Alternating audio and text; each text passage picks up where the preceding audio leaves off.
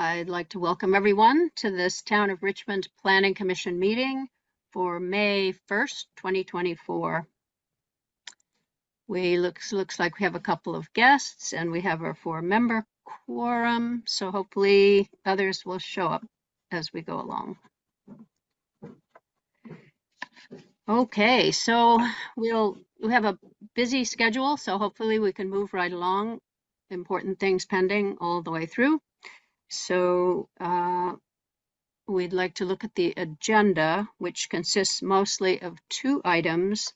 The village residential neighborhoods is first, and then Buttermilk, Jolena Court is second on the agenda, hopefully about half and half of our time for each. Anybody have anything they want to add to the agenda?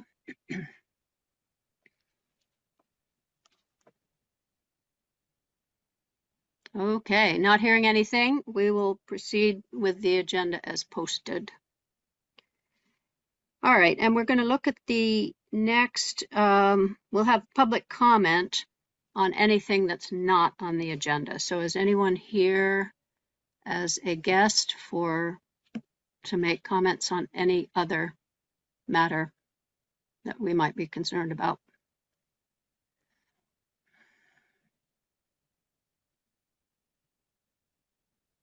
Okay, not hearing any, not seeing any hands. We'll move on to our next item, which is number 4 on our agenda.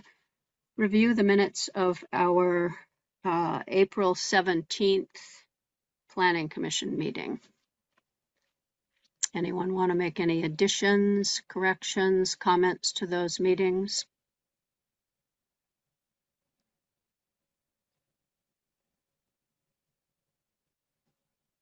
Okay, not hearing any, not seeing any hands. We will accept those minutes into the record as written.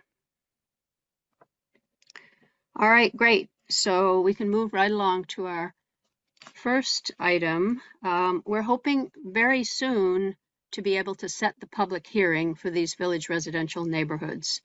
And we went through most of the neighborhoods in their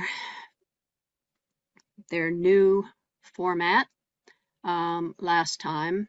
And the copy that you have today has got the items that had been in red. Most of them went to black, meaning that nobody had negative comments to say about them. They were accepted. There are a few items that remain in red, and we are going to talk about these supporting documents first because they relate to the items in red, and then hopefully we'll get those kind of out of the way, and then we'll once more review the districts themselves, what we have for the districts, once we sort of understand these supporting documents that need to go in to clarify what it is we're doing. So the first one is the elder care facility. And if you remember, we had elder care facility listed as a conditional use for both of these districts. And what we had thought about having before was having supported housing. People felt that was maybe too broad, the supported housing definition. So we created an elder care facility definition to whittle it down to the kinds of facilities that we thought might not require too much oversight by the town. There will be some, obviously, but in the planning literature, obviously, these kinds of things, the nursing home, assisted living, hospice, it's desirable to locate them in neighborhoods where families can visit and so on. So what this involves is this new definition, elder care facility, that you see here on this sheet. And obviously we have to run it by the legal people to make sure that that's fine. Supported housing, we kept as the broad category for any kind of group housing that where the residents are assisted in some form. So elder care facility is a kind of supported housing. And in looking through the statutes, there are some other terms that we didn't have at all in our document: therapeutic community residence, residential care home. Those things are included in this list of the types of supported housings that are out there. There are a lot of scattered statutory references to these things. The group home is the one that has to be permitted statutorily wherever single family homes are permitted. And also in the newer versions of section of 24 VSA, section 4414, a recovery residence is also included in this group, like a group home. It has to be permitted where a single family home is permitted. That was not previously in 4414 as a required use, but it is currently so. And a recovery residence is defined here, it's taken straight from the statute, which is like a group home, up to 8 residents, supporting persons recovering from a substance use disorder. So, Virginia, is that number of 8 residents also statutory? That is statutory. And I think if you go down further, Keith, you will find I put the statutory references here. Keep going down. So yeah, okay. Let's see, go up a little bit. So this section here, can you go to a little bit higher just to get the title to this section? Okay, that's a group home. So, or a recovery residence serving not more than 8 persons. So, like a group home, a recovery residence is only permitted by right use if it serves not more than 8 residents. And now, if we scroll down a little bit further, you can see in the last paragraph, it has to be certified by an organization approved by the Department of Health. And scrolling down even further, it does not include, it is considered to be a disability recovering from substance abuse. Right. So disability, the definition of that, does not include people who are going to be violent. So if you scroll down a little bit further, the term physical or mental impairment, an individual with a disability, the last sentence, does not include any individual with a substance use disorder who, by reason of current alcohol or drug use, constitutes a direct threat to property or the safety of others. So, in other words, you can permit a recovery residence up to 8 people. They're considered to have a disability. But if there are people there who constitute a threat, I don't know exactly what the procedure would be, but they are not allowed to be there. So whether the home would need to remove those people from their home or exactly what would happen, but you know, it's kind of a statement, I believe, that is trying to protect communities from any kind of individuals who have a problem enough such that they're threatening others or violent. Yeah, and I would add that, you know, the number 2 in this, it's certified by an organization approved by the Department of Health. I mean, it's incumbent upon that organization to vet those people also. And I imagine if for some reason somebody does get violent, that you would you know, there'd be a complaint and there'd be some type of process you'd have to go through. Yeah, and those people would be involved. You know, the people who are licensing the home would have to be involved, and it would be more than just the town dealing with that issue. Right. Yep. So, Chris, you have a comment? I like this. I guess my only question is, and this is as a non-lawyer, is this legally defensible under the Americans with Disabilities Act? I just am not quite sure how mental impairment or even drug addiction is defined and whether that's considered to be an illness that would be protected. Well, if it's not, then our statutes in Vermont are in conflict with the ADA. So I would hope that this 9 VSA 4501 and anything that flows from that, that the legislators would have checked to make sure that that was not in conflict with the ADA. I don't know. I mean,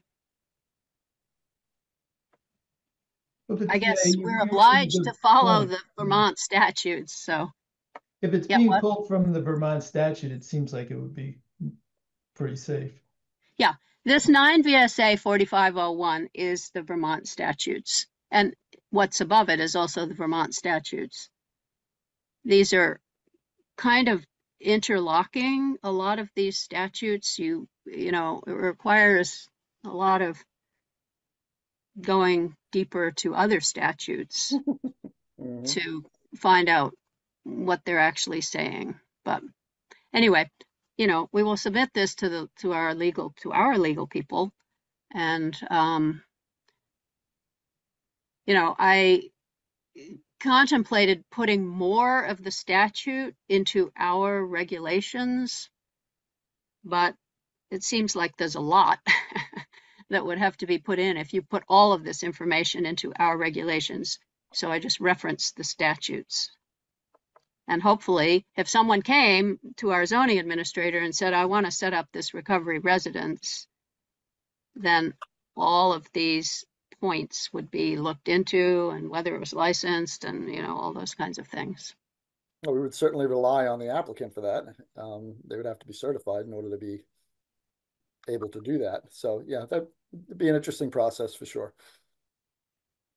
Yeah. So, any questions about this? Is this what people want to at least try to do? We'll run it by the legal people and see if they think, you know, basically it's allowing these elder care. And in the South, the Vermont, I mean, the Village Residential Neighborhood South, we already have Sterling House, which would classify. And we also have Richmond Terrace, which I'm not sure exactly how that was permitted, but it's apartments, but it is for elderly and disabled. So, you know, it would be difficult to exclude these kinds of places from certainly the Village Neighborhood South. The other thing that is important here is that in Act 47, they make up this new category of thing called an emergency shelter, which is this definition from Act 47. And it is not what we traditionally think of, or I don't, as an emergency shelter, but they have defined it in this way. However, it is not regulated by the zoning like other municipal facilities, schools, churches, hazardous waste sites, those kinds of things are only regulatable to a certain extent by our zoning. However, one of the ways that you can regulate them, according to the statute, is by location. So in this case, we are not including emergency shelters in these two neighborhoods. Now, at some future point, we will have to decide, we will have to have one of these, at least one of these, somewhere in Richmond. So we're going to have to decide where that is going to be. But since we have been advised that regulating it according to location includes not allowing it in certain districts, we have elected not to have it in this district. So that's up for conversation if anybody wants to talk about that. These are pretty small districts. I don't know. It seemed like it might be suitable somewhere else. You know, I mean, we need this, obviously, like many other things we need. The question is, do we need it here in this spot? So anyway, so that definition, emergency shelter, should be placed, however, in our Section 7 definitions. That's one of the Act 47 amendments that we need to make, is to have this definition there. And then at some point, this will appear under a list of uses like schools and churches and public institutions. It will appear somewhere in one of our zoning districts.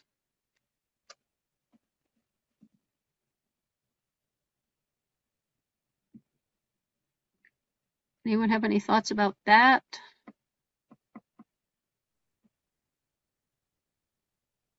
All right. Okay, so is there anything on this page that anyone has concerns about, or any of these, the wording of these definitions and the occurrence of the phrase elder care facility in the uses table for both of these residential neighborhoods? Anybody have concerns or need more information? Or Chris? Just a question, I guess, about emergency shelter. I think I'm being thrown a little bit by the word emergency. So this is not meant to cover like a shelter for people who are displaced by a disaster, right? This is for chronic homelessness, or? This is for exactly what it says there. And no, it's not for people who are, you know, temporarily. I mean, I guess in a way, if it's a specific population of the homeless, but you know, I mean, the way we normally have thought about emergency shelters is like the school. It can be if people lose power. Right. You know, if right. there's an ice storm, people lose power. So are those people temporarily homeless? Are we considering them temporarily homeless? This seems like it relates to something else. And, you know, it is possible that we need more information about emergency shelters. If it includes the things that we've traditionally considered emergency shelters, like for people who are flooded out, who are powered out, whatever. I mean, I would add that it would encompass that. Would that be something that we'd have to take on a case-by-case basis? Just reading it here, I mean, the primary purpose of which is to provide a temporary shelter for the homeless in general. Okay, that's pretty broad. And then for specific populations of the homeless, and I think that's what Chris is alluding to, that does not require occupants to sign a lease. I think it covers both, to be honest with you. Mm-hmm. Yeah. So I think the question for us right now is there any place in these two districts that would be suitable for that use? Do we want to allow for a shelter? The schools are not in this district. They're in the high density residential district. So those are the places that have traditionally been used and could potentially fit into this category. I couldn't think of any place in either of the north or the south residential district that seemed like it had room for this use or any existing structures. Ian? Without clarification about what actually this means, I'd be reluctant to include this in a heavily settled residential area. Mhm. And in fact, if we're not going to include it in either of these districts, we don't have to put it right now into our definitions section, section 7, you know, if we don't think we know what it means, we don't have to include, if we don't include it in these districts and we don't put it in our definitions, you know, it will be on our list of all the other things that we have to do to incorporate Act 47. But So do we have to take a vote on something like that, or like a straw poll?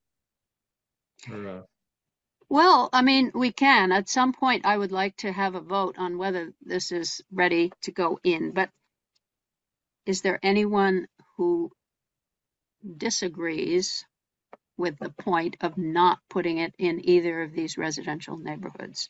Is there anyone who would like to put it into these neighborhoods?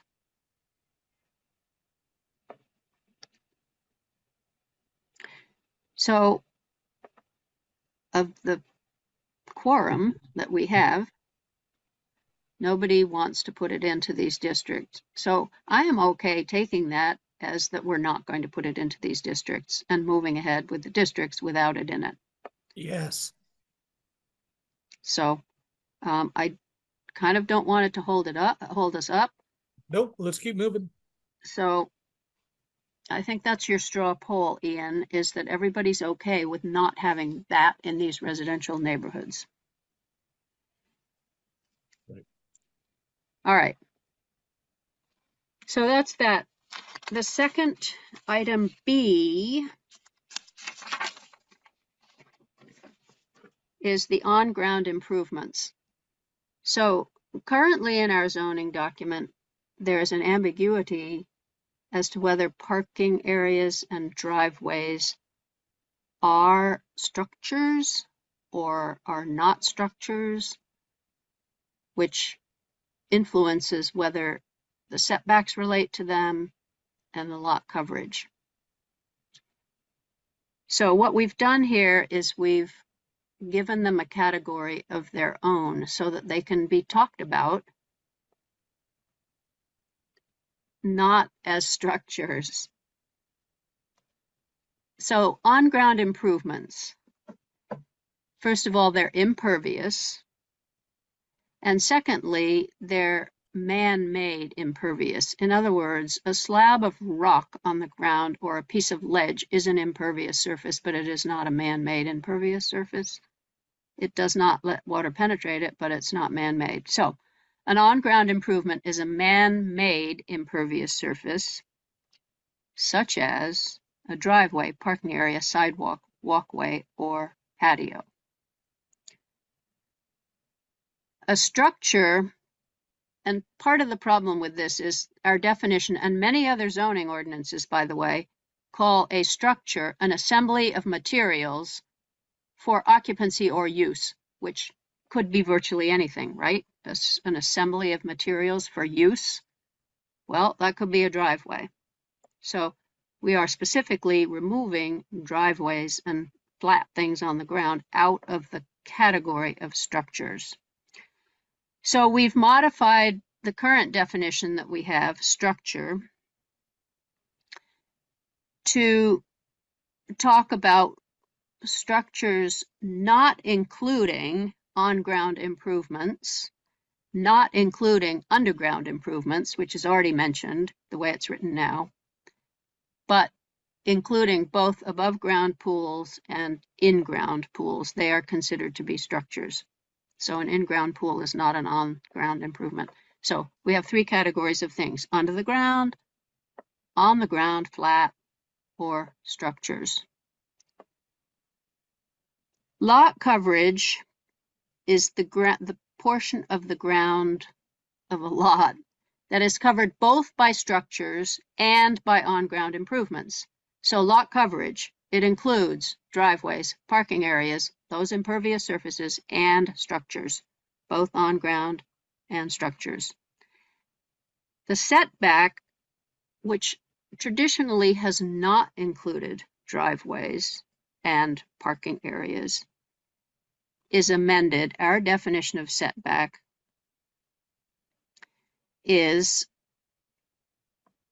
relates only to building or structures.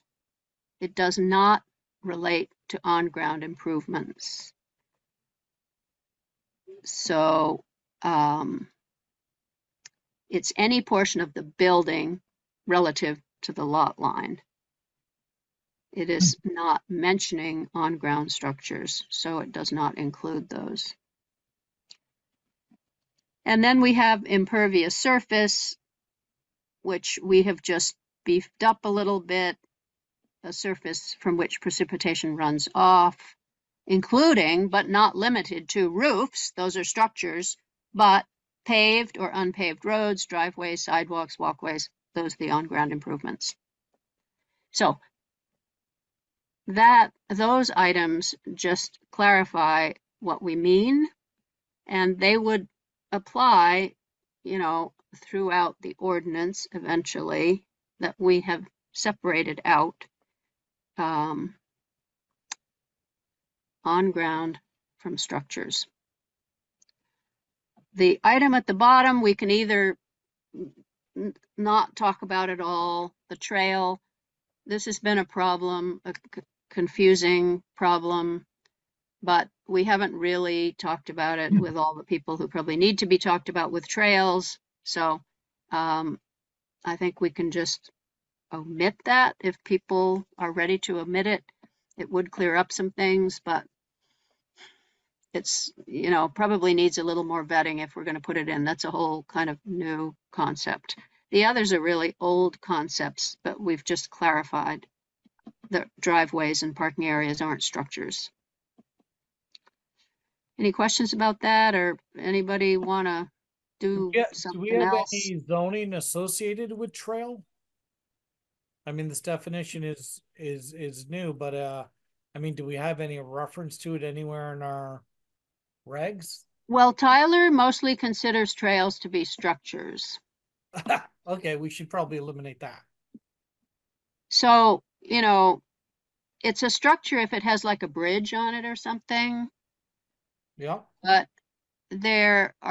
I found some differences in the literature between trails that are just like, okay, you've cleaned the vegetation away, like the River Shore Trail. There's nothing that's been done to it except it's been walked on a lot and it's a path and there's no vegetation on it. That's a natural trail, which we might want to treat differently, for instance, from an 8-foot wide paved or gravel trail, which could be called a trail, like rails to trails. Those are it's more necessary to have a permitting process for them. But do we have to call them structures? Yeah, I would say that I'm not sure Tyler would consider a footpath a trail, but he would consider any structures that are associated with it, obviously structures. But if you're gonna put gravel down or some type of grading that's involved in it too, that's where you start it gets a little bit gray. Yeah, and this has come up quite a bit with the Andrews Forest, in that, there's a difference of opinion between the people who want to ride the mountain bikes on the trails and the wildlife people about what a trail is and whether or not it needs permitting. So it will be something that eventually we'll have to resolve. I don't think it matters for this district, these two districts particularly. So, Chris. Just a question about on-ground improvement. Because there are types of paving that are designed to be permeable to water. Would permeable pavement be an on-ground improvement? Yes. I'm sorry. Go ahead, Virginia. Well, I was going to say no, because if it's permeable, it's not impervious. So, I mean, that's a question. And we talked about, low impact development as a whole field of low impact development that talks about things like permeable pavement. And, Keith, something about these questions. systems that are stormwater management systems that allow for permeable paving. So I don't know, we'd have to decide about that, I guess, about whether an on-ground improvement could include something that is actually permeable. Yeah, we'd want to, that is a great question, Chris. I would consider it at this point impermeable, because we haven't decided if we're going to allot a percentage of permeability to it. These structures have to be engineered and installed correctly, and then they have to be maintained on a yearly basis too, to keep whatever their storage capacity is. So that's another stormwater discussion that we do need to have. But I think at this point in time, we're not giving any credit to impermeable pavement or pavers at this point, which is unfortunate. I'd really like to get that codified at some point. Yeah, we did talk about it, Keith. I remember you and I had quite a long conversation about this, about how to account for those kinds of systems. And we felt that we weren't equipped right now, and that we don't really have them that need to be permitted. So, but at some time we will need to, and it may be when we start addressing the stormwater issue more, then it will come up that there are some kinds of pavements that are permeable. So right now we just say anything that's got gravel on it or any kind of paving material is impervious, and so it counts. It's a long conversation. That's all I can say. That it's probably beyond our scope right now. Lisa. Sorry to butt in, Virginia. I've been attending some of the ACF meetings and Trails Committee meetings and so forth, and there's an awful lot of difference, I think, in how they are viewing trails, the definition of trails, than what I'm seeing here. I don't know who's right or whether everybody isn't right or is right, but I'd suggest that before we have any kind of a definition for planning purposes, that we hammer out really what is a trail and where are they, because there's trails everywhere. There's maps of trails, on the website and so forth. So I think we're getting into a very tangled area. So just into the weeds, as it were. So to speak. Yeah. Impermeable weeds. Yeah. So, I'm fine with that. I just put that out as something that we can think about and that we should be talking to these other people about. And so I would suggest that we don't include that. It doesn't have much bearing on these neighborhoods. And it's maybe like the permeable paving that right now it's a little beyond our scope to deal with. So anybody have any problem with just leaving that out for now and just keeping it on the radar? Okay, I'm not hearing anything about that. Does anyone have any concerns about having this term on-ground improvements? If we don't, we're going to have to clarify the point about structures being driveways and parking areas actually being structures. And the problem there is if you call it one way, then setbacks is a problem. If you call it the other way, then lot coverage is a problem. So that's why we separated the two out from each other.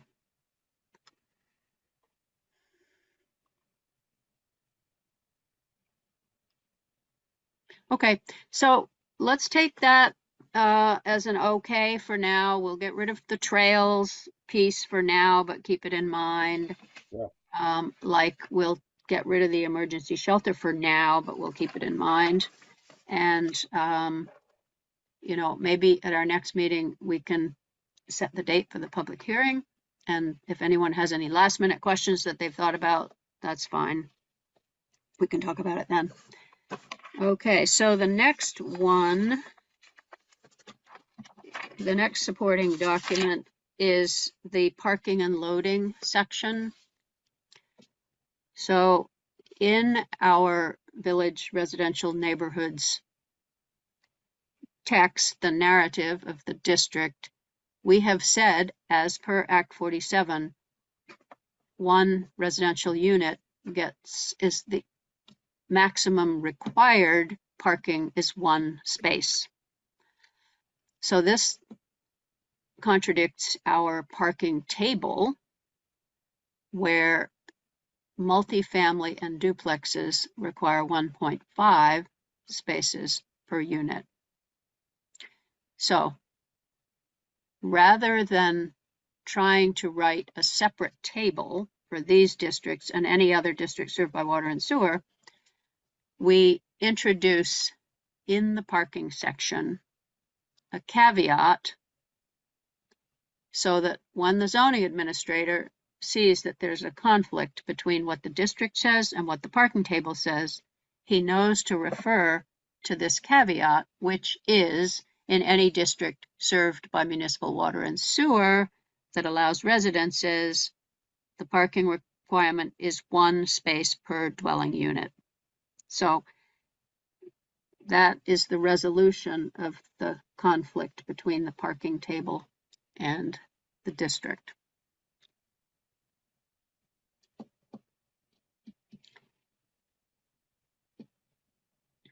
Otherwise, it's more complicated and more changes are required to different districts. But this just places Act 47 directly into our zoning ordinance. Any questions about that, or? Pretty straightforward. Yes. And that, of course, will also go by the legal people to make sure that there's no problem there. I don't see what the problem would be exactly, but all right. So we'll take that for now. We'll accept that one if nobody has any comments. So the next one is we're going to the multifamily housing development standards.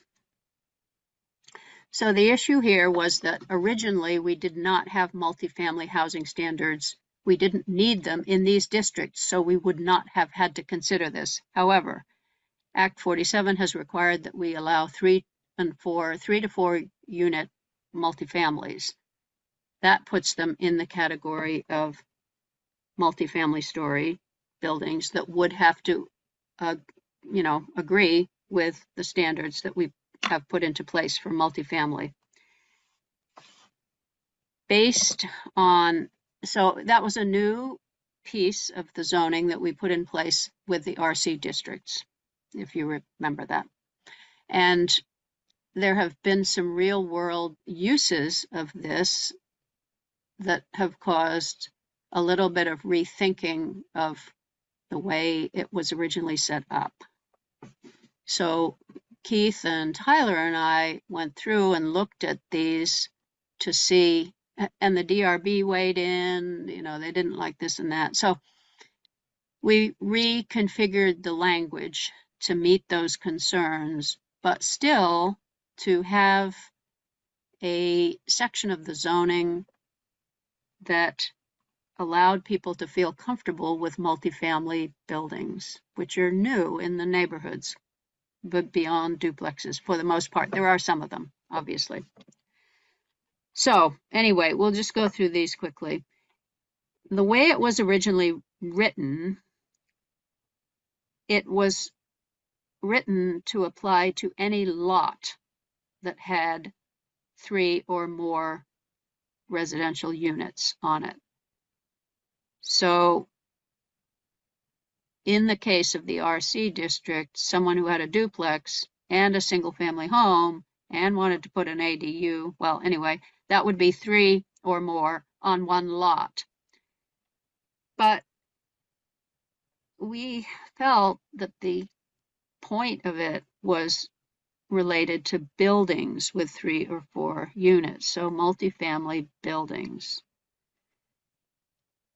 And so we changed the word lot to building. So this only applies to buildings that have 3 and 4 units, 3 or more units. Any multifamily with 3 or more units, if it's a single building, this section applies. It doesn't apply if there are several residential units on a lot. And there was an ambiguity in the way it was in the RC districts and this section. So that clears that up. It just applies to buildings. And the purpose of this section is to protect or enhance the appearance and quality of neighborhoods to ensure basic standards of living for the residents of the multifamily dwellings. So it has both of those purposes, but it applies to structures only, not lots. All right, so the front doors portion, we didn't change anything there. Moving down to fire escapes and entry stairs. We just put shalls instead of must. That's a little technical fix. They have to meet the setback requirements, and actually that must probably should be shall. Mark, you had a comment? Yeah, I'm just wondering about that 8-foot setback for the stairway. Seems odd. You think it's too much or too little?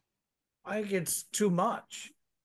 I mean, why are we, if your stairs can't start until 8 feet behind the building, and you got a regular, 30-foot building, that's a hell of a steep stairwell.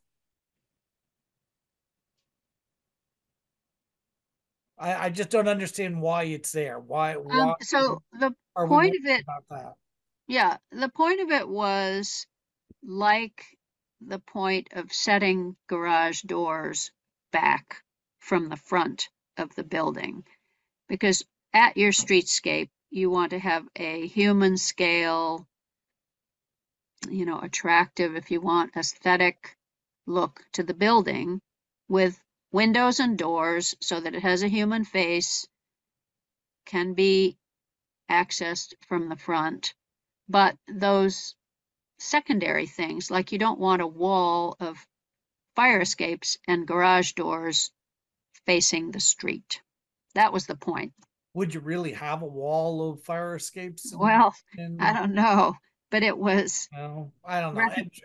Yeah. Well, I'm coming from the same school of thought that I'm not a fan of the garage door setback either. I think that is excessive.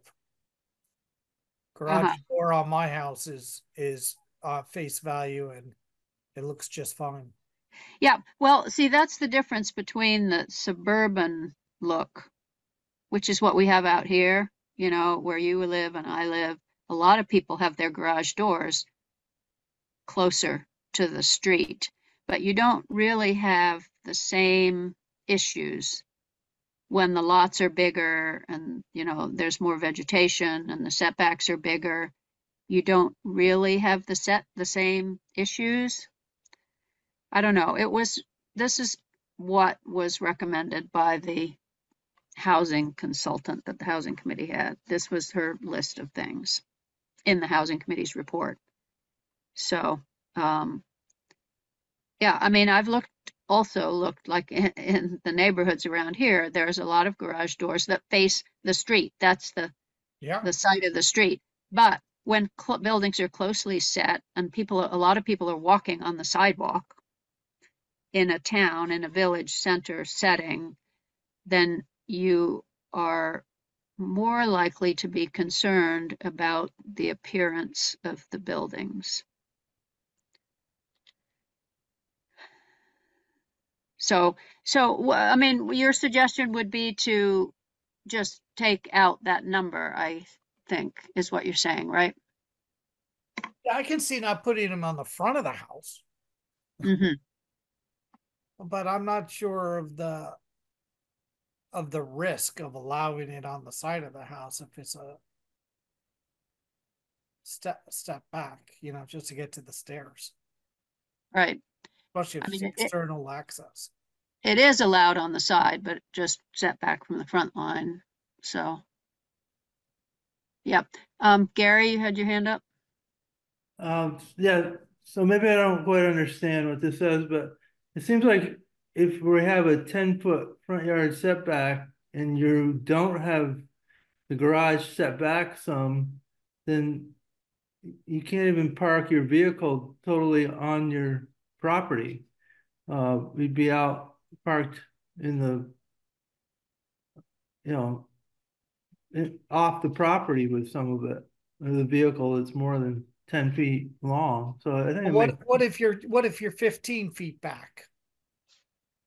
and Or what if 20 you have or even 20 feet back, which is not unheard of in these districts. And still we have to put the house, the driveway, another I'm sorry, the garage, another 8 feet back on top of that. It yeah, doesn't make sense. And then the stairwell, 8 feet back also. yeah, I don't understand what the stairwell's about.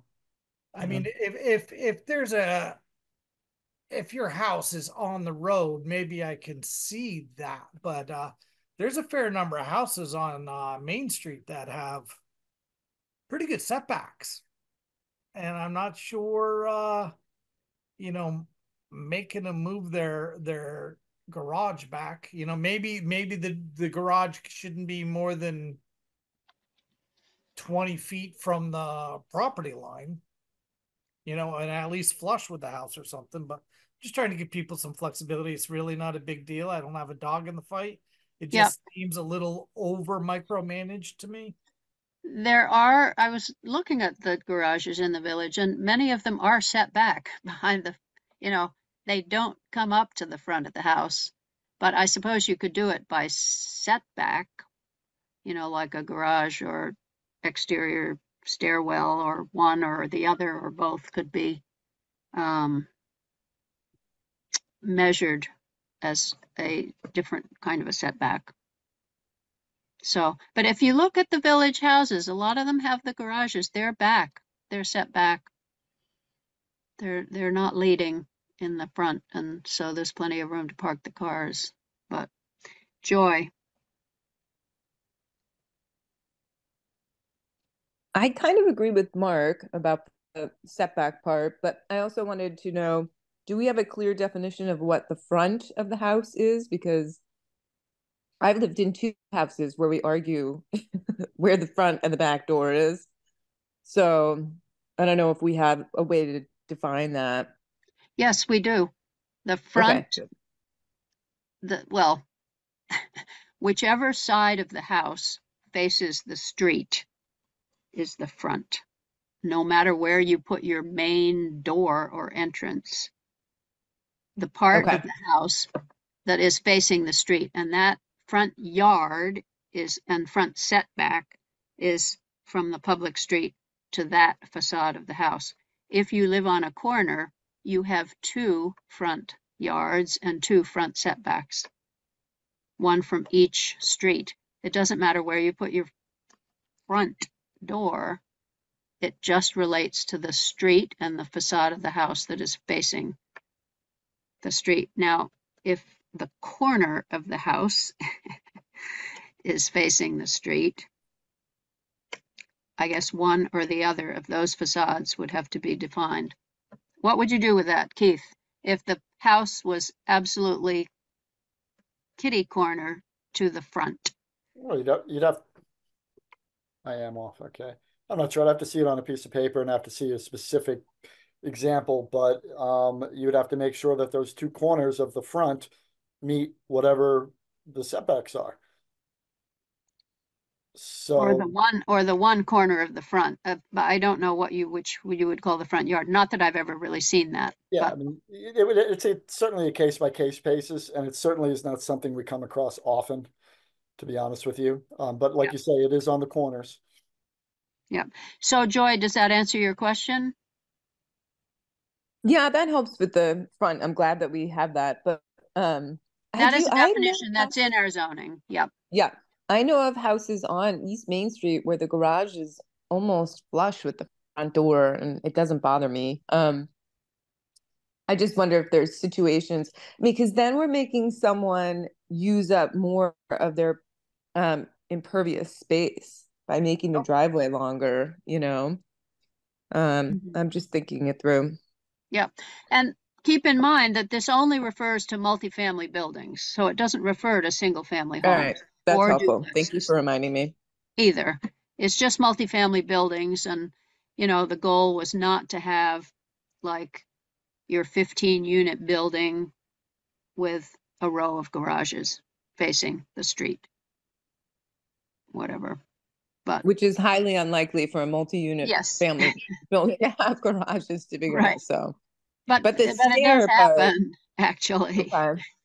in Essex. Yeah. In particular, Yep. I've seen them. But so, yeah, I don't know if that makes a difference for you that it's only the multifamilies. Okay, well, we could think a little bit more about that one, I guess. 6.13.3 and 6.13.4 is the same, kind of in the same bucket, which is to try to keep the streetscape of village multifamilies human scale and welcoming and nice for people to walk past.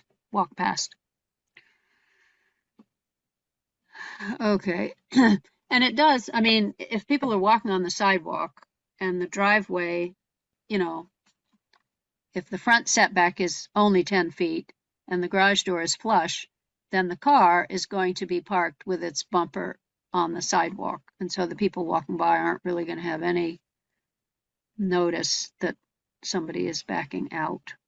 That was another item that was mentioned. Yeah, I was mixing up my districts also, because we have that same sort of language in the Village North and the Village South. You bring up a very good point that, this is a multifamily unit. This is a commercial operation. If it's a commercial operation, then the builder can put the extra coin in or engineering necessary to accomplish what you want with the setbacks like that. It makes them a lot more sense. I was definitely thinking of single family homes, which, when we get to those districts, we'll bring that up again. Yep. And I mean, even in these districts, it doesn't apply to single family homes. So I think it does. Well, it only applies to multifamily homes in these districts. In any district, it only applies to multifamily. I'm not sure about that. I'm gonna have to. I'm pretty sure I read something about those setbacks and it's stuck in my craw. Yeah. Get that citation to us. Yeah. All right. It's yeah. Well, it may be. When we get there, I'll bring it up. Okay. Yeah, we may have put it into the RC districts. I don't know. Well, I don't really remember quite at the moment. Anyway, it's definitely a suburban style to have the garage in front of or flush with the house. And, we're not saying anything about that if it's a single family home. Anyway, certainly not in this section. Yeah, this We're is not saying anything multifamily. about it. Let's leave it as you've got it. I think that's far more practical, and it's a commercial venture. People can build and do it, have the engineering and the ability to do that. Let's leave it the way it is. Okay, anybody else on point 3 or point 4? Point 5, we didn't know that we needed that extra language in there. The lesser of 20% of the lot width or 20 feet. Keith, I don't know, you had something to say about that. Let me get my bearings here. Yeah, this is a while ago that we talked about this one. So the lesser of 20% of the lot width. So let's say you have. Yeah, we struck through that lesser because that's, I mean, for a layperson, that's a little difficult. I think that's why. And then we went with a hard number, right? And that's what I'm seeing. Right, here. we went with the hard number of 20 feet. Right. So the question is, if there was 50%, if there was a 50-foot frontage lot width, 20% of that would be what, 10 feet? Yep. So, or would we be okay with a 10-foot driveway? Yeah, I believe Gary was chiming in on that a few months ago, I believe. We go, For some reason I thought, we're still on multifamily though, right? Bear with Yes, me here. That's we're the still difference. on. Yeah, yeah. Okay, Um, that totally makes sense now. so Gary, what do you have an opinion on whether, so if we've reduced the frontage required in these districts, because the lots can be as small as 0.2 acres, we've reduced the amount of frontage to 55 feet is what we're suggesting. So if you had a 55-foot frontage on a 0.2 acre lot, would you like to have a driveway that was less than 20 feet in width? Well, for a multifamily building, I think you wouldn't be allowed to do that under the public works standards, would you? Have something that narrow for a multifamily entrance? I don't know. Do you know, Keith? No, Are there not special standards for a multifamily driveway that are different from any other driveway in our Well, public works even sector? for a regular driveway, I think there's standards of, I think at least 12 feet. So if you had a 50-foot frontage, and you had the 20% rule and you could only have 10 feet. I think it's better just to say 20 feet and be done with it. Yeah, and I think that was the logic behind that. Yep. I Yep. think that's what you thought, Keith. Yeah. Anyway, that it was better just to have the feet for, especially if it's a multifamily. Yep. I mean, you're given a lot of latitude by saying 20 feet. It must not exceed 20 feet. That's pretty generous. Yep.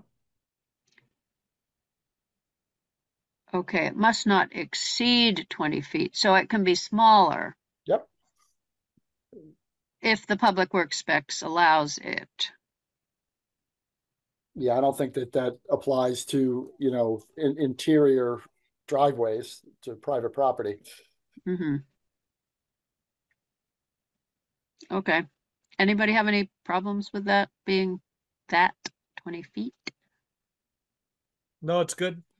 Okay. All right. Parking areas, 0.6. Parking areas shall be screened with privacy fencing and or vegetation. We just changed a few words that seem to be unnecessary. 0.7, privacy, which was the big one that Tyler and the DRB thought was too difficult to work with, because it was written as something that they would need to consider, and they didn't really feel like they could consider it properly, as I understand it. So, but in fact, the privacy consideration is something that agitates people about multifamily buildings. So we thought it was important to have something about privacy, but all that is required is the developers must provide evidence to show that consideration has been given to the location, orientation, and design of the building in order to protect the privacy of residents and neighbors. And this consideration may include factors such as A through D. So to us, that didn't seem like particularly onerous. A developer could say, yes, I have given consideration to it, and I have offset these windows. Building from this building to this building, I've slightly offset the windows. And that ought to be enough to satisfy the DRB. They don't have to do anything except show, look at the fact that the developer has given some consideration to it. So it's a tricky thing. Chris? Yeah, actually, the way this is worded, isn't it actually less than you just said? They don't actually have to have done anything. They That's just right. have to show evidence of consideration. So what does this actually even mean? Well, it means that the DRB or the zoning administrator, whichever one is doing the permitting, has to say what consideration. It does say they must show evidence that consideration has been given.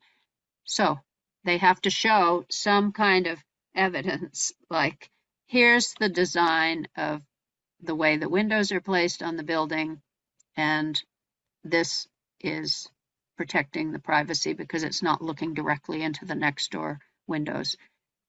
That's all. I mean, the DRB and the zoning administrator wanted to just scrap the whole thing, totally scrap the whole thing. So this is like a compromise between scrapping the whole thing and at least having something in there that showed that somebody was thinking about privacy. So, But the developer could respond by saying, well, okay, here's a diagram showing the sight lines and everything, and it does show that privacy is going to be an issue, and we did nothing about it, and that would still be acceptable, right? Because consideration is shown, but they didn't do anything. well, if the DRB wanted to accept that, then I guess that would be fine. Yep. I mean, it depends how much we want to require.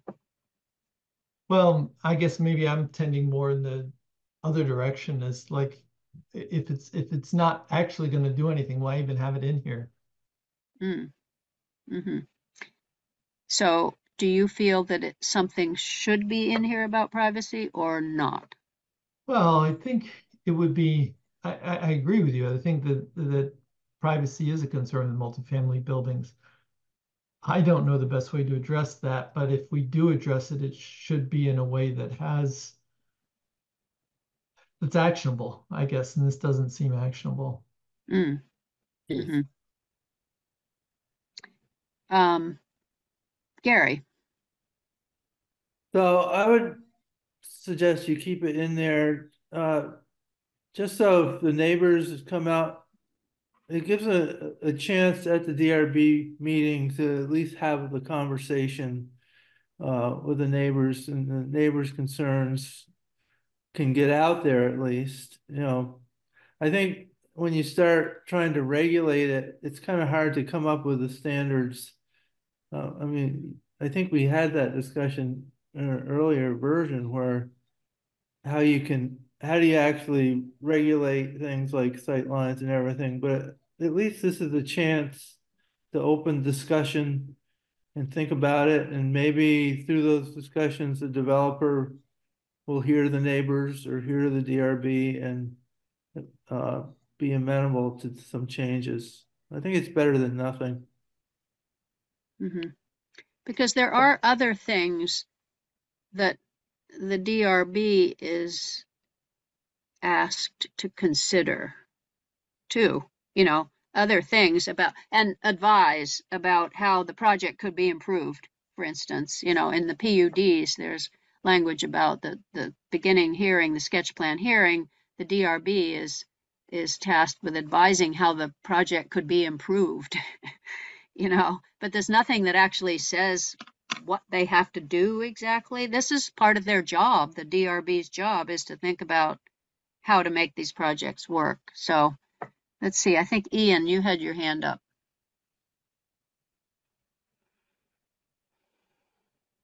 Ian's gone away.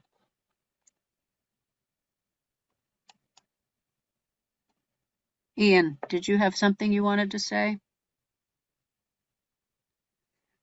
Okay, well, we'll come back to him, I guess.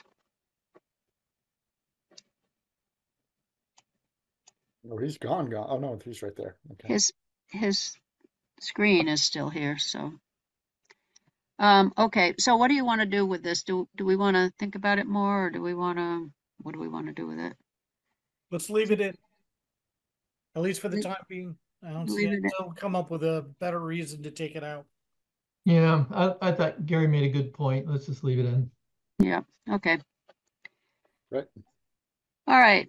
So 0.8 outdoor living space. This is to ensure that there is some outdoor space. Now, in most cases, the lot coverage is going to take care of it. There's going to be enough lot coverage. But we just want to make sure, and they can, you know, that the building can fulfill this in any of these ways. Each unit can have a private or semi-private outdoor space, like a little yard or a courtyard, or, you know, if you look at in Heinsberg, some of those triplexes and quadplexes, they have a little backyard, small backyard that's very defined. Or it can have common outdoor living areas to be shared by everyone. So this, I imagine, is going to be the backyard, the joint backyard of a 3 or 4 family, you know, a small, in this neighborhood, they're only going to be 3 and 4 family. So the lot coverage is going to allow there to be a shared area. That's a common outdoor living space. And go up a little or down a little bit, Keith, if you go on a little bit.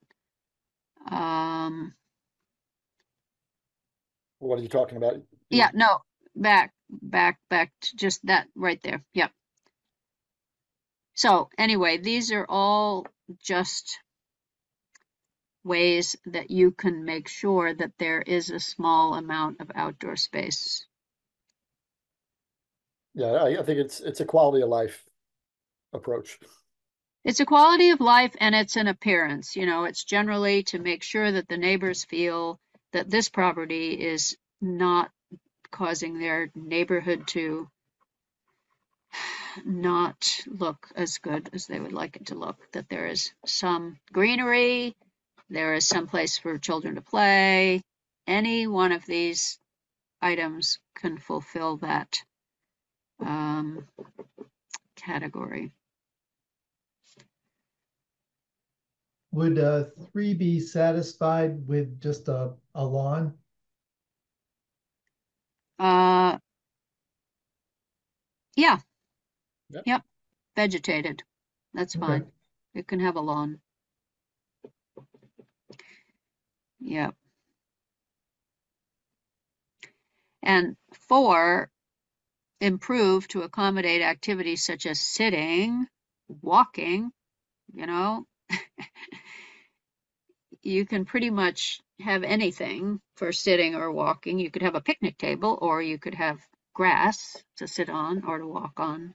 So it just can't be dirt, I guess, was the goal here.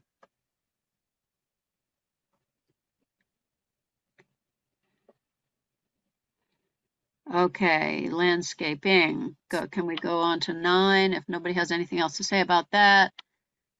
We didn't do anything with landscaping, laundry, bulk storage. It's really important to have outdoor storage for multifamily houses. Otherwise, you have a lot of outdoor storage done in the common grassy area or whatever, you know, on the porch. So there needs to be a storage area of some kind. Buttermilk has it in the basement. So Yep. that could be there, could be a separate building, could be attached to the unit.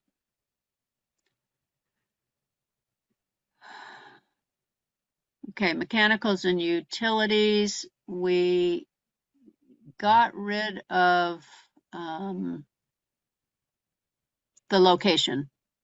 And that was mostly, I think, to Chris's point that the heat pumps need to go on the front sometime because you can't always determine where they go. So we got rid of that. They just have to be landscaped or screened to prevent visibility from the public road. So you can put a bush in front, or if it's in front.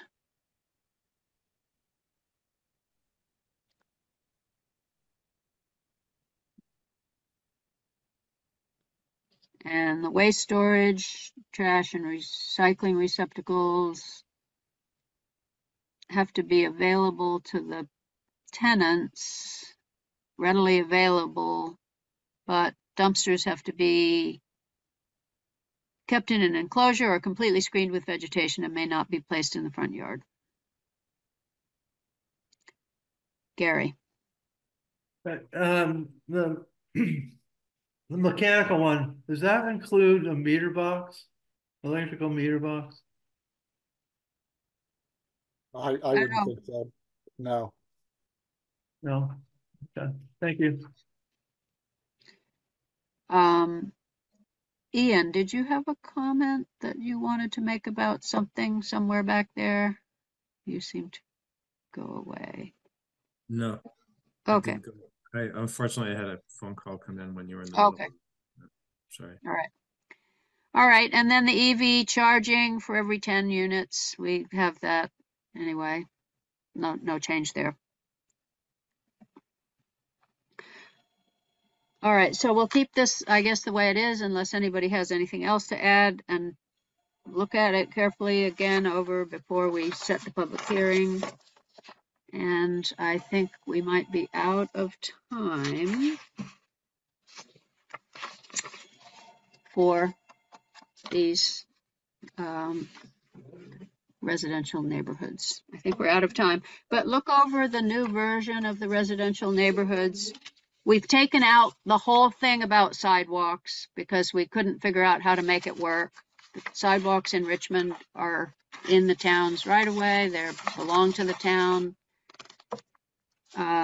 So we just took that all out.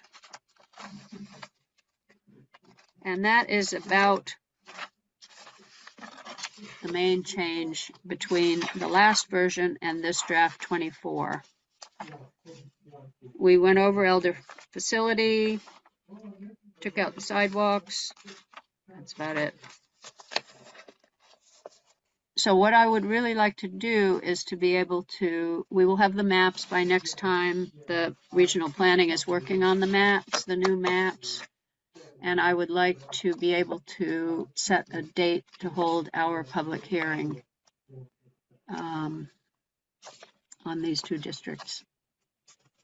Is that okay with everybody? Final questions for next time or changes? I know, Joy, that you don't think the density is enough that we're really doing anything, but my feeling is that's probably all we can do right now. So, unless people feel otherwise.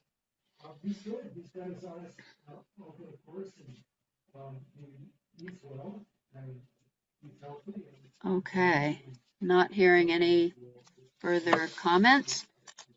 For our next meeting, let's be ready to vote to set our public hearing if possible, if nobody comes up with any major new changes. All right, so let's move on to number 6, which are discussion of Buttermilk. And our main task here is to, get through these points. The first one being density. We've talked about the commercial requirement. Now let's talk about density some more. Has anybody thought further about density? This is the same draft that you had last time because we didn't come to any conclusion about it. So if we can go to the density section, that's probably the next key point that we want to be talking about. Any thoughts about density? So the reason that this is at 1/18 or 18 units per developable acre is because that was a compromise between what there is now, which is 15 units per acre, and what might be a useful density, which is the downtown density of 24 units per acre. This is kind of a compromise to start the discussion. We can go up, we can go down, whatever we want to do here. This gives them 9 additional units, which seems like some number to put into the commercially, the space where the commercial requirement has been removed. Mark. I want to go down. You want to go down? You asked. Yeah. You okay. asked, and I'm, I don't know why we're kicking it up to 9, especially if you start factoring in, and we still have to get into this, but these density bonus things where you're crediting them and giving them bonuses for workforce housing, which is, completely, I don't know, that's a crazy density bonus thing, but you start looking at some of this stuff and 40% more housing, you're going from 45 up to 54, and then 40% on top of that, you're at 27, 54, 80, over 80 units. Where are you getting the 40? What are you talking about? That's at 40% in the 40% that number in the density bonuses section. Well, that is only the 40% number relates to a particular part of Act 47 that says if you make an affordable housing development, which has a specific definition, then that's when that 40% kicks in. That 40% doesn't just kick in randomly. It only kicks in if you are creating an affordable housing development of which there is a specific definition, which includes 20% of affordable, 20% of the units are affordable, true affordable. In other words, they're income sensitive as well as rent controlled. Then you may be able to have the 40% and go up one floor. That's in Act 47, but only for that, which they are not likely to elect. Maybe. I mean, if they elect Right, that, that's a maybe. specific thing. Well, they're not allowed to have any other density bonuses the way it's written if they take that. If they take the affordable housing development strategy, they don't get other density bonuses. So, and if that's the case and they do take that, then that would be a good thing, I guess, because so many people have expressed a desire to have truly affordable housing units. Right, So exactly. I mean, that has its own it's benefits. a win-win. Yeah, well, I mean, But it's Mark may think it's unlikely too. to 40% is that's a lot of houses. You're talking, well, instead of adding 20, you'd add, I suppose, 22 or 24 maybe units on top of 51. They're at 75 units, but even still, if we're going to give density bonuses, well, I don't know, maybe you want to wait till you get to the density bonus section Yeah, I mean, and we can that, start hashing some of that out. But I because we mean, may or may not want to have density bonuses. We may want to have all our increases as the form of density bonuses, or we may want to not have density bonuses. It's how you arrange these elements, how you arrange the elements. right. Chris. Yeah, just in general, you had brought up a couple of meetings ago the idea of meeting with the select board to get their input on this. What is your thinking now? Because I thought that was a good idea, and I'm a little concerned about us coming up with a number here without input from them. I think, again, in the interests of sending something to the select board, do we have some idea that they're going to find acceptable? Well, my feeling is that we need to have a proposal from whence they start thinking, So if we have, or maybe we have more than one proposal, but I don't want to just say, let's meet with the select board. How do you feel about density? Because that discussion is going to be like this discussion. Yeah. I think we should try to have, as the planning commission, have an idea what we are interested in terms of density. Let's have an idea and take that to the select board, and to them say also, we could go up, we could go down, we could go towards density bonuses, but can't we start with some idea of our own about what we think would work? For instance, 45. starting for instance, well, what about the fact that we are going to recommend in our work removing the commercial requirement? If we don't give them any more units, they will put 31 units in the building. They will be bigger. They will be more expensive. So if we go up and we give them at least an additional 9 units, then they will be able to have somewhat more of a variety of costs. If we go to the density of the village downtown, we get more units. Many will be small, but they will be less costly.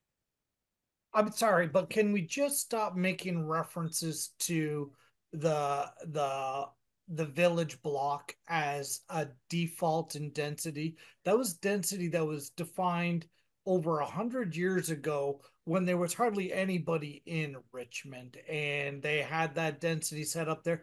They certainly didn't have the parking issues and the other things that are concerned. We keep going back to saying, oh, well, it's 24 units in the upper block.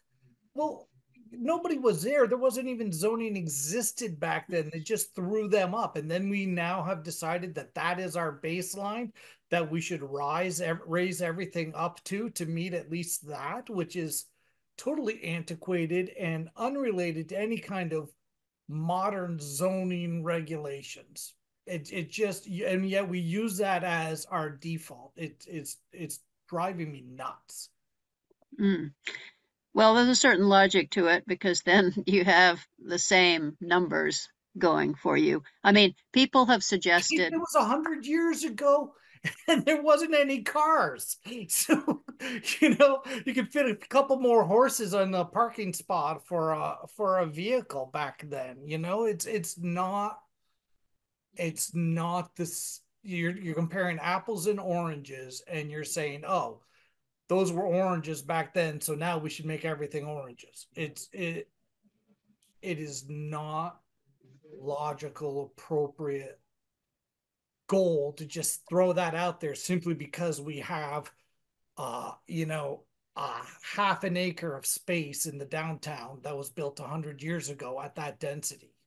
And now we want to raise everything up to that or put that as our goal for allowing zoning in Richmond. It just is, it's not the same. Well, it is a number that is somewhere between the, for instance, 120 units that have been proposed by some for the Buttermilk property. Proposed by Buttermilk? 120?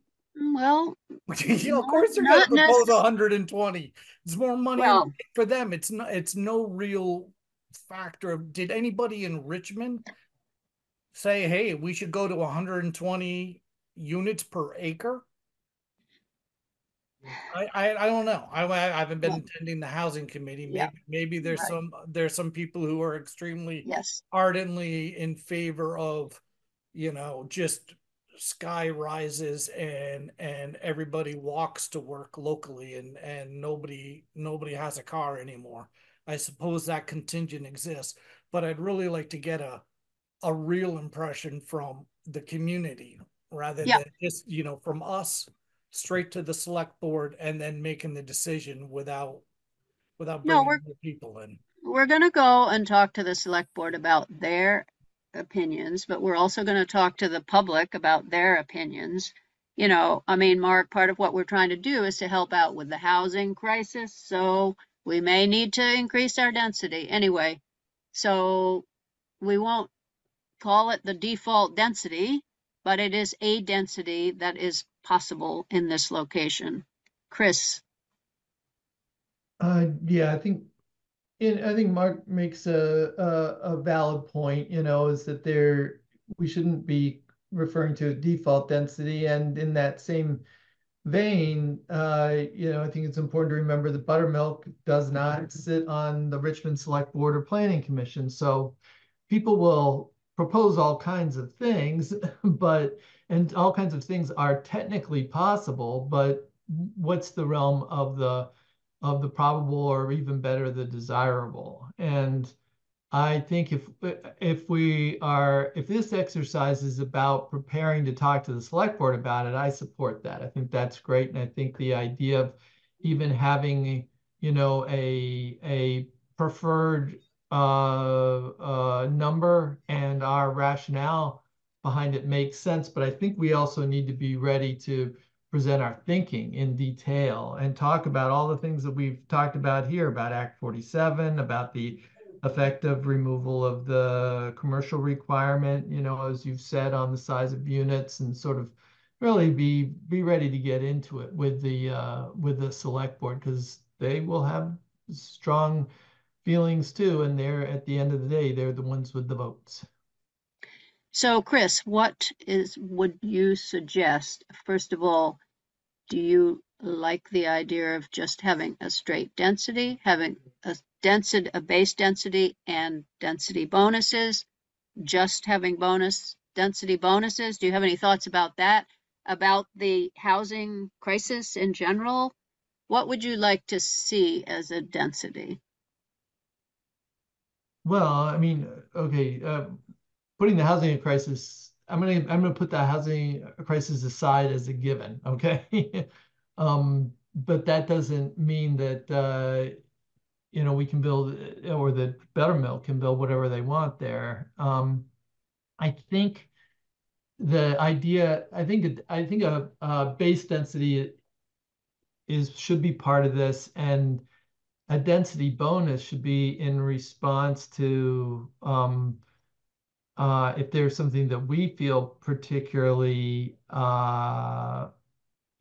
moved by and appropriate to reward through density, but more importantly, maybe to keep that in reserve to offer to the select board is something that they could use, to reward things that are important to them. Because I remember the last time that we visited this as a committee, there wasn't anything that really leapt forward that seemed like people were saying, oh yeah, let's definitely base a density bonus on this. And maybe people have a different view now after thinking about it, but it didn't seem like that the density bonus was particularly compelling back then when we last talked about it.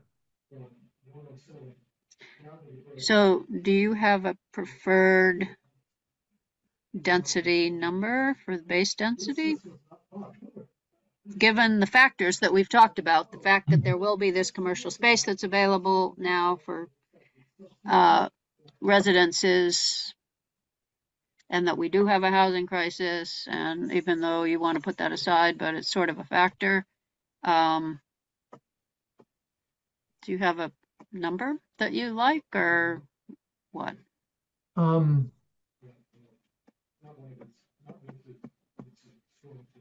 want to talk about it a little bit more. I'm struggling with this one, but I think it's probably higher than Mark wants. Okay, that's a start. Mark likes the 15. Ian. I think 18 is a good number to bring to the select board to at least just get the conversation started. I don't think that's going to offend anybody. It's not like, if you were proposing bringing some absurd number to them that was going to affect the credibility of the work we're doing here, I think I'd probably object. But like, you got to start somewhere, like you said. And I think the compromise number that is on there is suitable for that purpose. That's it. Okay, great. Thanks. Who else do we have here? Is anybody else here? That's it for Joy. What are you thinking? Sorry, I have a hard time finding the mute button on my phone. I agree with Ian. Okay. I say bring it, yeah, with that, and if we have to pare it down, we do. Okay. Anybody else want to weigh in on this question? I mean, we've got to start somewhere, and it does open up the conversation. I can support that. Yep. All right, so let's go with that for the moment. And let's go to the density bonus question then. So if you want to look at the item B under Buttermilk, consider the density bonus section, which could be added on top of this, or, you know, it could replace this, or however you want to do it. Let's go. Can you go all the way to the next document, Keith, which is consider density bonus section 15. Yep. That one. Yep. Okay. So let's say that we offered 18 as a compromise number. Maybe the select board liked 18, and we gave Buttermilk the choice of just having the 18 number, which is 9 extra units. Keep it simple.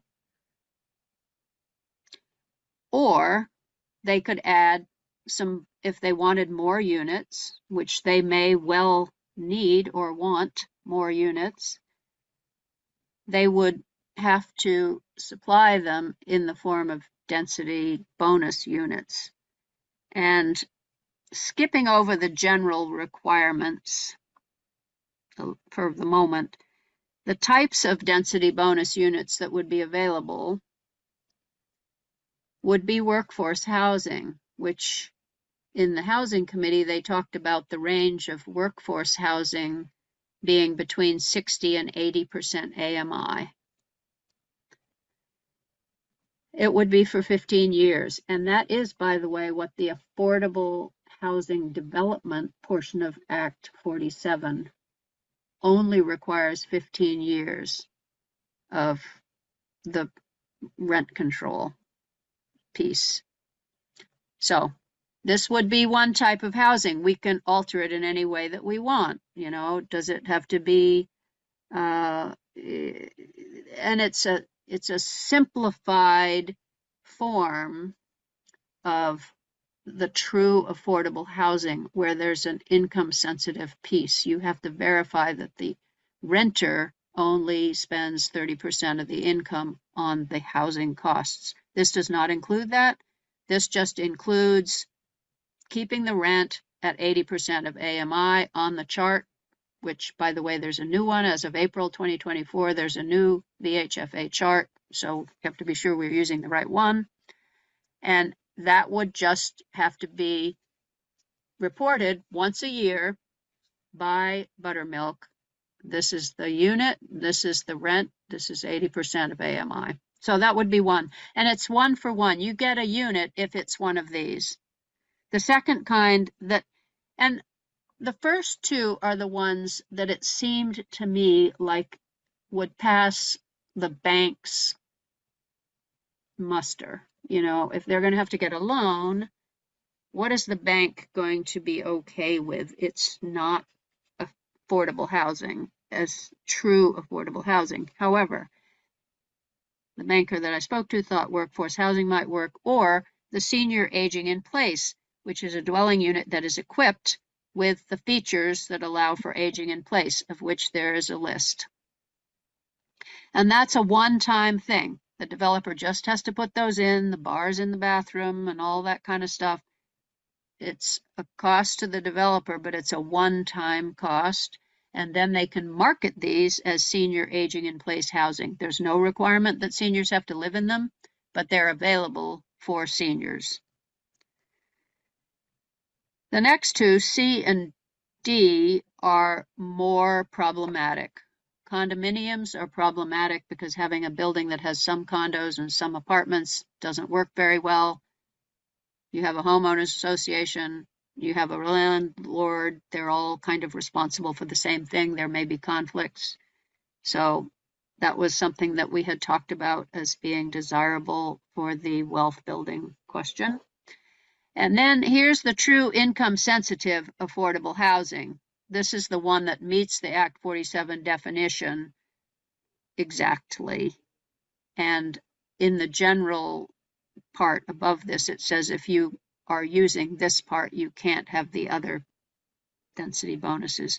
The shared equity is possible. It also needs, I don't think Buttermilk would select it because it needs a qualified buyer. You know, it's a shared equity program has to be involved. So there's a third party involved. But anyway, so of those, the first two, the senior aging in place and the workforce, seem to be the ones that would be most acceptable to a bank. If there's true income sensitive affordable housing, then the thought was they get 2 units for the price of 1. In other words, if one of them is true income sensitivity affordable, they get to have another one because that's a significant step up as a benefit.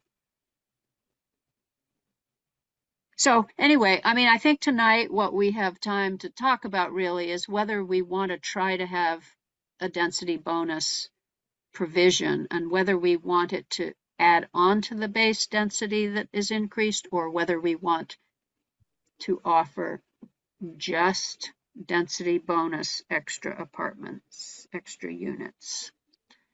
So I'd like to have some comments maybe on that. If you back up a little bit, Keith, we can look at the kind of the general criteria about these density bonus units. Basically, you get 1 for 1 unless it's true income sensitive affordable housing, you get 2 for 1. There's a minimum size, and you know, we can talk about that. Some of their current apartments are 360 square feet, so maybe that's, you know, we just wanted them not to be tiny. They can't be used for short-term rentals. You know, they have to adhere to the other specs of the district. And,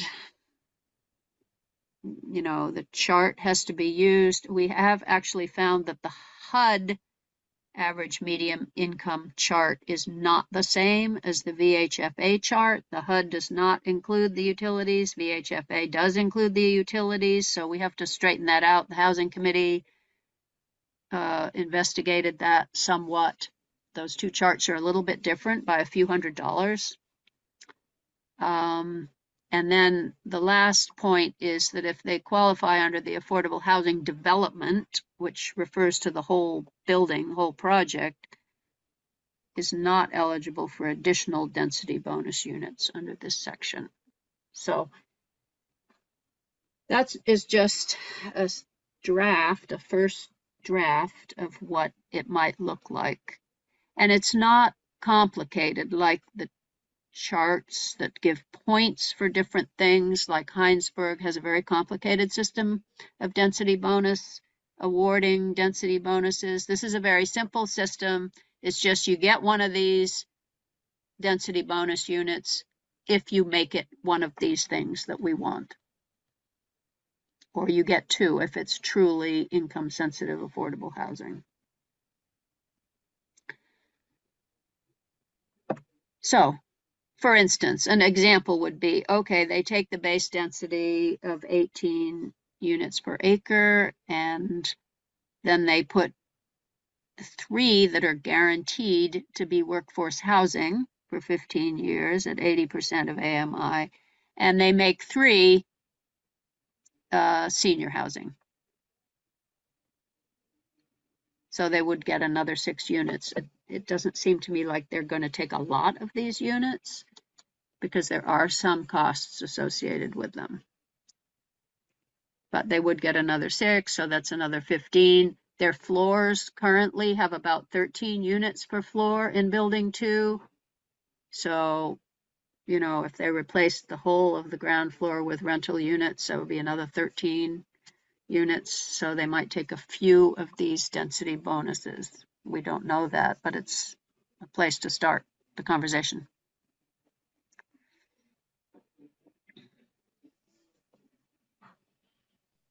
I'm having a hard time. Oh, sorry. A hard time what?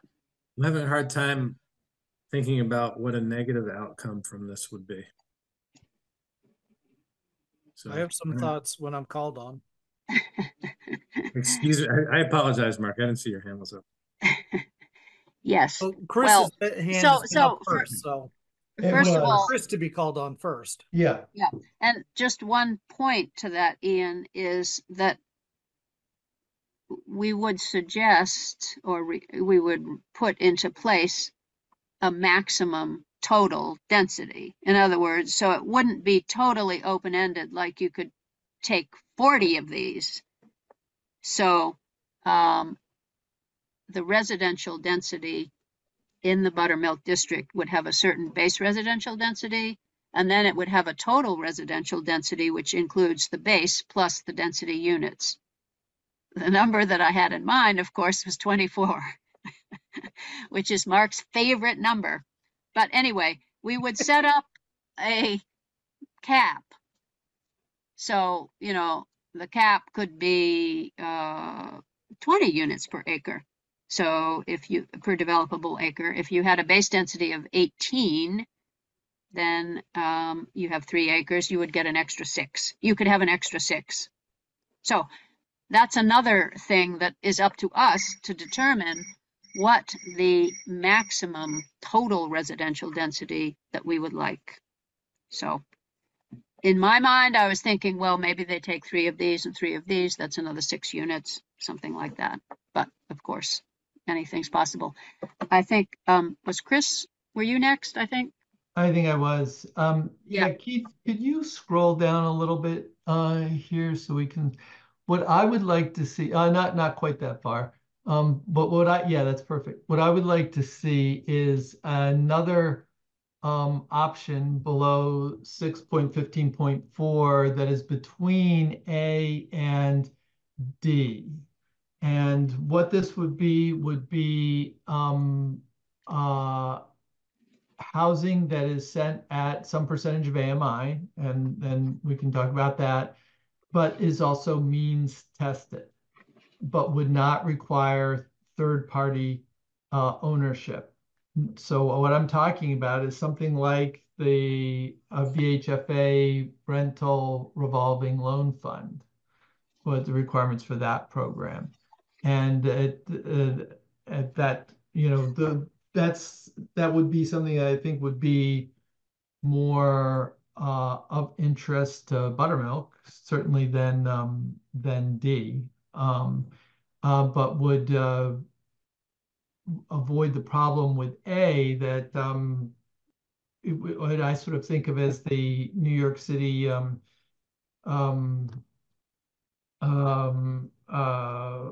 what do they call that?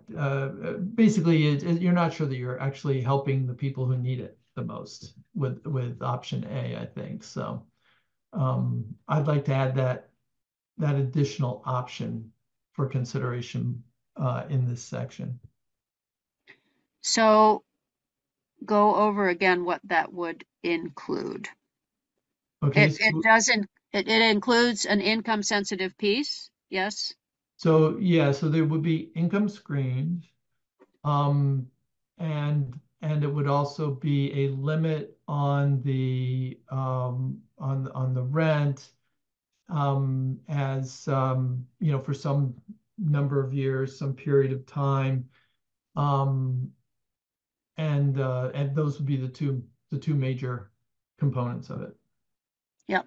And did you have an AMI in mind, like 60, 80, 65 to 120 or whatever, 65 to 80? Not right offhand, but I would like to refer to what's in that RRLF at the VHFA. Mm-hmm.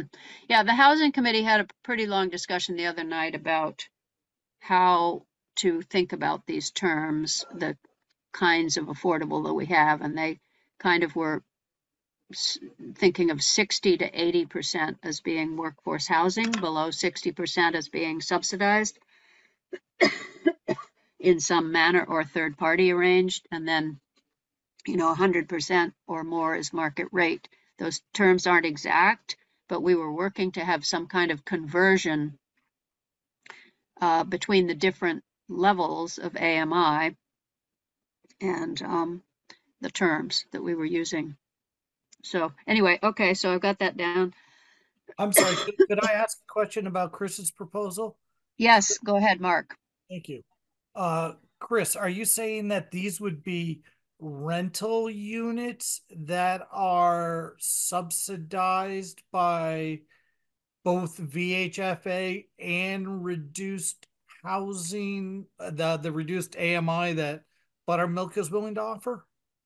Well, they could be, they would be rental units, and we know that that's Buttermilk's preference is to remain a landlord. They don't want to sell the Absolutely. property.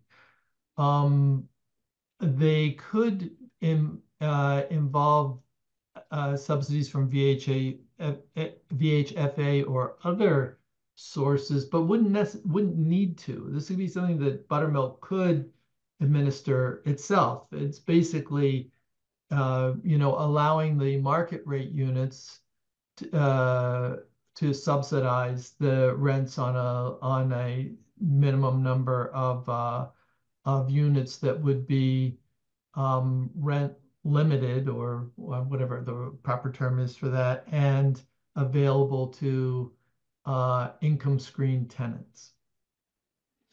Mm-hmm. Yeah, well, that seems like that would be possible. Whether they would be interested in that, of course, we don't know until we ask them. But that's like a cross between A and D, some kind of a cross between A and D. Correct. It's not an affordable housing development unless 20% is, and that is more than they're willing to. It's not a place they're willing to go, as far as we know, so far what they've said. But they could have maybe a couple of units or a few units that, that might be something that if they had additional funding, they would be able to see their way clear to subsidize those units. Mark, you had something else to say, perhaps? I actually do, Virginia. Thank you for acknowledging me. Well, I thought it might be the same hand that you had up from before, but Nope. I had closed it down and left it for a okay, while, and then came great. back Yeah, around. perfect. So a couple things here. First of all, I thought we had talked about considering public parking as a density bonus. So in the old days, when we first put up this zoning, first made the Jolena Court District, we did talk about that. Yes, I remember. Yes. So what this version has is that is not offered as a density bonus, That's but awesome. but it's required if you read through the proposed draft. It's required that some spaces be offered as public parking. Where's that? Oh, it's under. Is that in the Jolena Court District? Because I don't remember seeing that. Yeah, in this draft. It's let's see, where is it here? I think we found it very cumbersome and hard to work with when we offered that as a density bonus. So that's why the focus here is just density bonuses that are about units. It's under section parking requirements, which is section 3.9.7 or 7, I guess. And it's item 3. In addition to the required commercial parking spaces, 10 parking spaces shall be provided for public parking.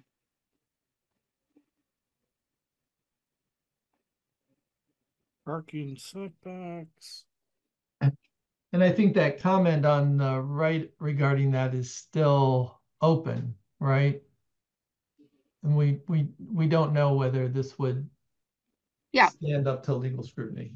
Yep, we don't know. Well, no, actually, in terms of it could be leased or joint parking. Keith might be able to talk about that, although we need to probably go to our last item in a minute here. Yeah, Um, look under joint parking facilities. That's a definition that's in the parking section. And that speaks directly to leased parking. I'm So that's assuming- lease parking that uh another company could lease out, or the town itself could pay them for additional parking spaces, Yes, but that would be mandated for that district. it's allowed in the parking regulations to do in any district. Okay, but we're talking about here as far as anything that we can do to help offset the parking Yeah, crunch. Because there's no way in heck that an additional 50 parking spaces are additional 50 No, units are only going to require 50 parking spaces. we hear you totally. Okay, Yep. but I don't see how this 10 parking spaces that the town then has to pay them for access to, that's our caveat in this district only. well, That seems like highly We can't force litigious. it though. We can't No, we force it. can't force it. Yeah, that's the problem. That's I feel your exactly- pain. That's exactly my point. So, Yep. so what good is that versus where if we offer a density bonus for public parking, then that will be enforced. Well, I mean, Granted, all the density bonus parking will go to residents of, right. it won't actually help the community. It'll just lessen the burden on the community that's going to be increased by the lack of parking that's coming about with an additional 50 units going in. That's a great point. It is a great point. Thank you. So one other thing I just kind of want to make clear is we're talking about kicking the units up to 18 per acre, which is 9 extra units. And to Virginia's point that each floor has right now 13 units per acre, you were saying, all right? Because they can add another 34. no, so they have been allowed 31 units in building 2, and Yeah. their current drawing shows 13 units on 2 floors and not quite that many on the upper floor, I think, and none on the ground floor. But Right. the drawing of the second and third floor shows a design that has 13 units each floor. When they're packing it, that's 26, and then 8 units on the fourth floor. Some other floor, yeah. Bottom level. So now we're saying, okay, we're going to go with commercial. They're going to reduce the commercial. We're not going to have any commercial whatsoever. Well, Now, they might have a little, but they might have a little. So they want to put a gym and a bagel shop. They already said they want to put in some commercial. So that one floor with, let's say, the same high density of 13 units per floor, and they put in a gym and a bagel shop, and then you give them an extra 9 units off of their original plan, that pretty much fills in that extra space that is no longer commercial with the 9 units without any density bonus benefits for the community. And I just want to point that out so people can mull on that, please. Mm-hmm. We're giving them an extra 9 units on top of the 45 that they have. Yes. And ultimately they would be hard pressed to cram those extra 9 units in on that extra non-commercial space from that original commercial dedicated floor that they had. So now we're going to cram in 9 more. Where is their motivation to do any density bonuses? They're going to take those 9 units and run. They're like, okay, thank you very much. Not interested in affordable housing, income housing, community parking, any of those issues. We have absolutely everything we wanted with reduced commercial and extra residential units. Have a nice day. And also, one last point, just so people are thinking about this, just to be aware, you're talking about adding another 31 units. You want to kick that up to 40. 40 units, let's just say, is half of those units are going to be 2 people living in it, almost certainly more than that. So you're looking at a population increase of 65 extra beds, say around 60 beds for someone to sleep in. Population of Richmond as a whole is what, 4,500? So we're talking about, on this one piece of property, a population increase of 1.5%. Our contribution to the housing crisis in Vermont is increasing our population by 1.5% on a 3-acre parcel without any benefit, and you want to increase it even more. Well, I would say that assumes that the population is coming from the outside also. You know, it could be existing population too, you just don't know. Well, yes, I suppose my son could move out of the downstairs and rent one of those places, and the population wouldn't increase, but then I would have, you know, some living space, and then that's not the point. Yeah. Okay. You know? Well, yeah. So please think about that, would you guys? And also, I really can't emphasize enough, at what point are we planning on letting the community know what we're doing here? Because it seems like we're way past that point, and you're talking about going straight to the select board with this, with no plans of public hearings. No, Mark. We're not taking a plan to the select board to approve. We're collaborating with the select board to get some idea of what they like. There's the select board that it has to get by. There's the public, which we will have public in to talk about it. And there's Buttermilk. Okay. All of those 3 stakeholders have to agree on the plan if we're going to have any additional housing there, which we clearly need in Richmond. So, you know, we're going to be talking. We don't have a plan. Everybody thinks we have a plan. We're just discussing sort of what the possibilities are. We've got this regulation sort of sketched out without maybe it'll take a lot longer than I think for us. It'll take a lot longer than you think. Don't we have to have public hearings? I mean, that's a part of the whole process. Like we're not sneaking anything.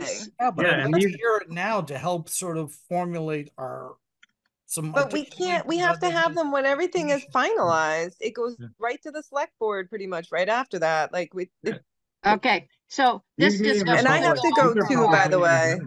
Yeah. So Chris has his hand up. It's 9 o'clock. We're going to have to continue this discussion until our next meeting. I think it's, you know, it's an important discussion that we have. We're the planning commission. We need to think about what seems to work and then present it to all these different groups. Select board people, how are you feeling about it? Public, how are you feeling about it? You know, Buttermilk, could you do this or not? Or is this still a no-go? All of these things have to happen. It's nowhere near being a polished final proposal. So please don't think that. It's a discussion phase. So Chris. I would like to move we adjourn. Is there a second? Second. Joy is seconding. We will adjourn unless anyone has strong feelings against it. Good night, you guys. Like it's 9 o'clock. More discussion to come. So great. Thank you all. 9:03. Unbelievable. Thank you, Tim Smith and Lisa Miller, for coming, and I hope you didn't get your thoughts not shared. But I wouldn't have missed this for the world. Well, there will likely be more, so it might be, you know, continuing process for some time. Yeah. So mind anyway. if I give you a call? No, go ahead. Just not right now. Oh, not right now. Okay. No, not right now. Maybe later. Thank you, Keith. Happy anniversary. Happy birthday. Thank you. Take care. Oh, happy anniversary, Keith. Oh, yeah. Yeah. Thank you. You're married to your job, is that it? Yeah, 31 years of marriage. That's a job, all right. That's a tenure. Yeah, no doubt. Everybody have a great evening. I know. Yes, you as well. Bye now.